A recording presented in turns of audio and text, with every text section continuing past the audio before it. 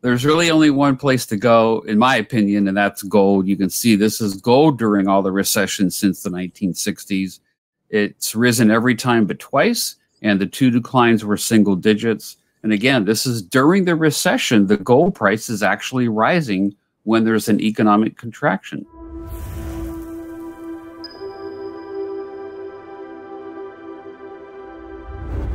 Hi, everyone. Welcome to this video. And I want to let everybody know that I've got Mr. Jeff back with me. Jeff, how are you doing? I'm doing great, Mr. Mike. It's great to be back with you in a video. I always enjoy these, and I have some interesting info for you today that you might find kind of compelling for gold, but we'll see. Okay. Well, why don't you show me? So what I have is just a real short slide presentation, and it's basically about recessions and economic expansions, you'll see, and it's about what we can learn from them. So let me share the first one here, which might be very interesting. You'll see it's the duration of all economic expansions and recessions since the 1970s. The recessions are in red, the economic expansions are in green, and we're measuring how long they were in terms of months. So you can see the current one there at the top. It started in May of 2020, the economic expansion, and it's gone for 42 months. This is through the current month, Mike, of October. So it's assuming a recession hasn't started here in October. And you'll see the recession before that, that was only 2 months. That was the COVID period. Technically, based on how the government measures recessions, it was only 2 months long. But you can see these all. Itself is very interesting because businesses were closed for many more months than just two. You know, we were having an extreme lockdown. I can't see how it is within the realm of possibility that that recession was only 2 months. Because so much retail business did not exist for like 6 months or a year. And so anyway, go ahead. I'm sorry. No, that's a good point. And actually, that's a very good point for this next chart that I'm going to show you. Look at this, Mike. This is economic expansions and recessions going all the way back to the 1800s. And yeah, I've presented this chart many, many times, but this is updated as of today. But I've been presenting this for more than 10 years. But can I just comment on some things on here? Yeah, the first thing I was going to point out, though, is what your point earlier. You were saying that, you know, how is it? Was it only 2 months long? And I think they've changed how they measure, you know, economic expansions versus recessions. They've changed how they formulate it, just like they've changed the CPI many, many times. But look at the left side of the chart, Mike, how much bigger the red recessions are versus the right side of the chart, how little they are and how big the economic expansions are. And there's probably many reasons. Most people would take that as very good news. That you know, we're mostly economic extensions and very little contractions, very little recessions. However, you know, if you look at the period before the Great Depression, you have a balance where the expansions and contractions pretty much net out to zero. That's because that meant that there was no inflation.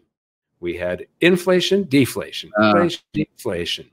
And so the recessions, the tallest one there, that's 65 months, that one is called the Long Depression of 1873 is when that started. So that's the Long Depression.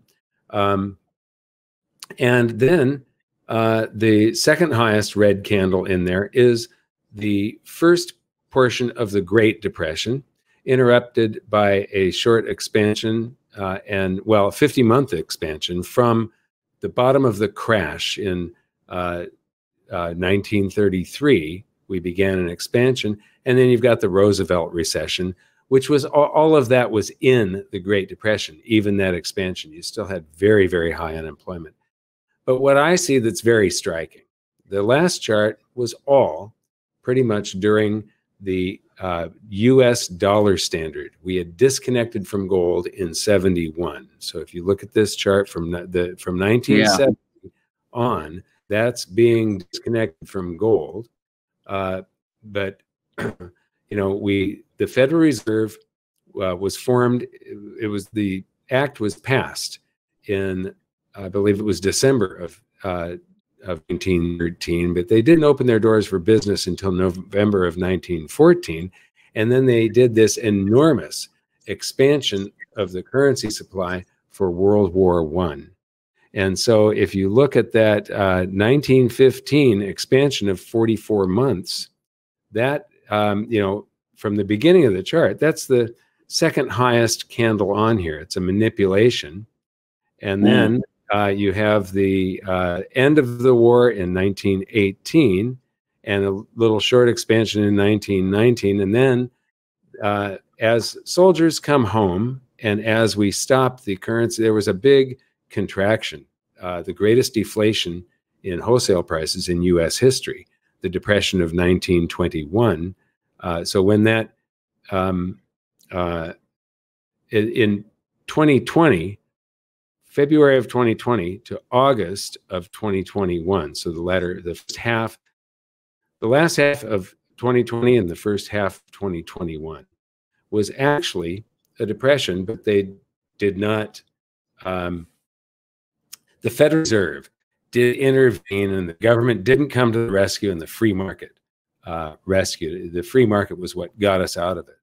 And then you look at the crash of 29 and the 43-month candle there. And then you've got the expansion, but that of 50 months following that, but we still had very, very high unemployment. We had bank runs. That expansion took place during the Great Depression. So even though it shows as a green candle, that green candle was the Great Depression, along with the red candles on both sides of it. And then you've got 38 and going to the end of the war. And so as we exited the Roosevelt recession, 1937, early 38, once we exited that, we were still in the Great Depression. The Great Depression really didn't end until we were actually in the war. And then what you see is all of the red candles are very small. The green candles are huge. That looks like really good news. But what is happening here is energy is being built up. Nothing gets a chance to correct and equalize.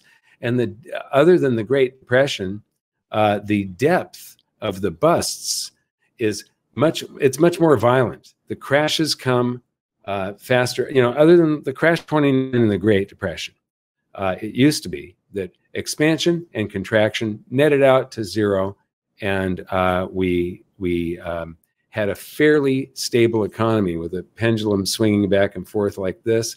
And now they expand and they expand and they expand, and then wham, we get this big contraction that's violent. Hi, I just wanted to take a moment and thank you for subscribing and mention that if you'd like to help our channel, please consider my company, GoldSilver.com, the next time you buy precious metals. We're one of the most trusted names in the industry. Our prices are sharp, delivery is fast, and we have an insiders program where you find out exactly what I'm doing with my own investments. Thanks for making GoldSilver.com your dealer, and now back to the video. They expand and then wham! We get this big contraction that's violent. And what it's doing is building up energy to where the manipulation of the economy, you know, we've got some really bad stuff coming at us right now. We've got, you know, these high debt to GDPs. We're getting involved in wars all over the world. We've got, there's a currency crisis brewing. And I think it's just going to be horrible. Anyway, that's what I see in it. Is there something that you wanted to show me beyond that? Well, I think there's a little bit of manipulation there in how they measure these things, for sure. And there's been technological advances that might account for a lot of the more green bars on the right than on the left. That's fair. But also, we've introduced money printing. Oops, I just got gonged. Currency printing. But yeah, they're creating currency out of nothing, and of course that's going to help with expansion. So I think that also don't create it out of money, out of nothing. They create it out of enslavement by any treasury bond that's sold that the Federal Reserve then buys. All of that principal and interest is owed back out of future taxes. So what they're doing is when they expand the currency supply like this, most of the currency supply is created by the banks. And so that is created through loans and leases. And so you are promising to pay in the future, and that creates the currency today. With the currency that the government creates, the government creates it. The bank reserves are the vast majority of base currency. There's the currency in circulation, and then bank reserves, and we get stuck with the bill, the tax-paying public. So anyway, the other thing that I got out of this is that recessions are inevitable. Even with all the manipulation that they may be doing, you can see that we always have recessions still. And this begs the question, Mike, where does one invest for a recession? How does one prepare their portfolio for a recession? And I think it's fair to say that a lot of the mainstream will say, well, buy stocks, buy defensive stocks, buy dividend-paying stocks, whatever they might say. But Mike, this shows that the S&P usually falls during recessions. This chart measures the recessions going back to the 1960s, and you can see what stocks have done. They've usually fallen. And since 2000, those three recessions, you'll see they've fallen each time. One of them was over 37%. So I think just generally buying stocks and holding on them through recession, you're probably not going to see your portfolio rise. And Mike, here's one I haven't showed before. Yes, I've never seen this before either. Yeah, I measured copper because I had a gold copper pick on my site. And so I looked at what copper's done. And since the 1960s, in every recession, copper has fallen.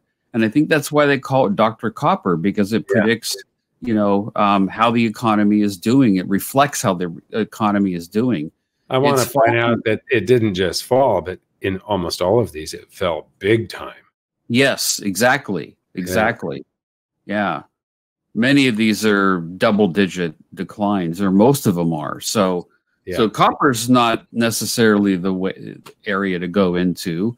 And then our beloved silver, I looked at how silver has done during recessions. And again, I want to point out this is just during the recession, the official recessionary period. We're only measuring it during the official recession. Yeah, from the onset of the recession to the month that we come out of it. Yeah, exactly, right. And you can see a lot of times, especially, since the 1990s, even though silver has fallen during the recession, when it came out, it usually rose, and sometimes violently. So, but during the recession, we probably shouldn't expect silver itself to do, extremely well.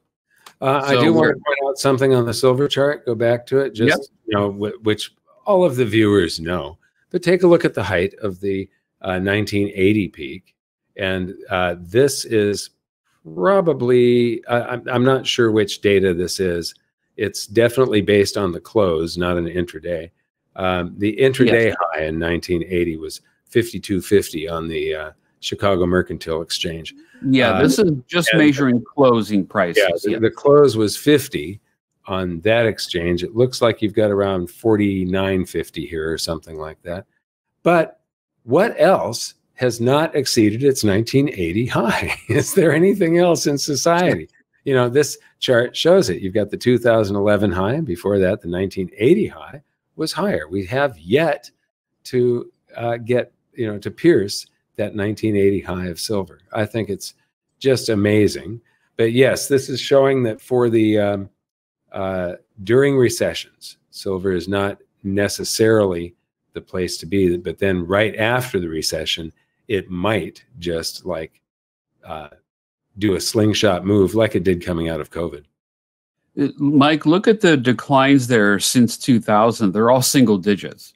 So it's not like silver crashed and didn't recover, you know, during a recession. They were mild declines. So that's kind of encouraging. Yeah. But where do we go? Well, there's really only one place to go, in my opinion, and that's gold. You can see this is gold during all the recessions since the 1960s. It's risen every time but twice, and the two declines were single digits. And again, this is during the recession. The gold price is actually rising when there's an economic contraction.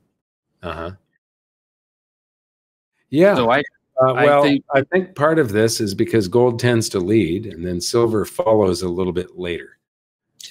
So good point. Yeah. So gold rises, and then after the recession is over, silver rises, probably to a greater extent usually, because silver is pretty much like gold but leveraged. However, the gains to be made, I believe, in gold are going to be big enough to where you don't actually need the leverage. So, good point. Yeah, this is excellent, Jeff. So it's showing that your greatest protection during a recession, and I believe that one has already either started or will start very shortly, as everybody's seen, the viewers, if they've watched any of my previous videos, I've presented an awful lot of data that shows that, you know, from the Federal Reserve, that shows that a recession should be here. So, yep. I mean, Mike, the last point I would make is that we insure our cars, we insure our homes, we insure our lives. So why not insure our portfolios? And the best insurance to have in your portfolio is gold. You mentioned before that CPM group showed historically that 20 to 25% of one's portfolio should be in gold. And that's critical this time as we head into a recession. So, I mean, I look at my portfolio and add up all the values of all the portfolios, and I have to ask myself, is 20% of the value of everything I own in investments at 20%? You know, so that's a lot. But I think that's where people need to be, is 20%, especially in the current climate that we're in, right? Yeah. I'm a lot higher than 20%, but when I say precious metals, my gold allocation is quite small, because during the time of my purchases, the gold silver ratio has been silver has been extremely undervalued during that whole time. And so I usually end up buying, you know, when it's above 70 or so, 65, 70, I just buy silver only. And so I've ended up with a lot of silver. It would be nice to have more gold, but I've got plenty. So I feel comfortable. Yeah. Good. This is awesome. Very good. I'm glad you like it. And hey, Mike, I just want to mention, some people have asked, the book Pay Dirt that I wrote is now available in paperback. So you can order an actual physical copy of the book. That's what some people were waiting for. It's available on Amazon, or you can download the link through our site right there. And I wanted to just give a shout out to Dan, our expert video guy and production manager. He's the one who actually came up with the name Pay Dirt. And when he mentioned that name to me before the book was even written, I'm like, oh, that's the perfect name for a book. So shout out to Dan, because the book is all about trying to hit pay dirt with mining stocks. So awesome. Thank you, Dan. Yeah, but there's a quote that you wanted to show too, right? Yeah, this really ends things very nicely. I think Dan will put it up there, but it's from George Bernard Shaw. This is really pertinent for the time we're in right now, Mike, I think. Is. You have to choose between trusting to the natural stability of gold and the natural stability of the honesty. Can you say that with a straight face? Honesty and intelligence. The part I can't say, intelligence. And intelligence of the members of the government. And with due respect to these gentlemen, I advise you, as long as the capitalist system lasts, to vote for gold. And boy, that's really true, Mike. You have to trust in them, our politicians and elected leaders, or you have to trust in gold. Yeah. And I think the message is clear there. You have to trust in gold. Yes, I absolutely agree. And with that, I think we will wind things up. I want to thank you very much, Jeff, for being here. So thanks. Thanks for having me, Mike. It was great to be back with you. And to the audience, please like and subscribe. We'll see you next time. Thanks for watching, but this is by no means the whole story. If you want the full story, including my free online-only chapters and companion videos, there's a wealth of information at ggsr21.com. Thanks.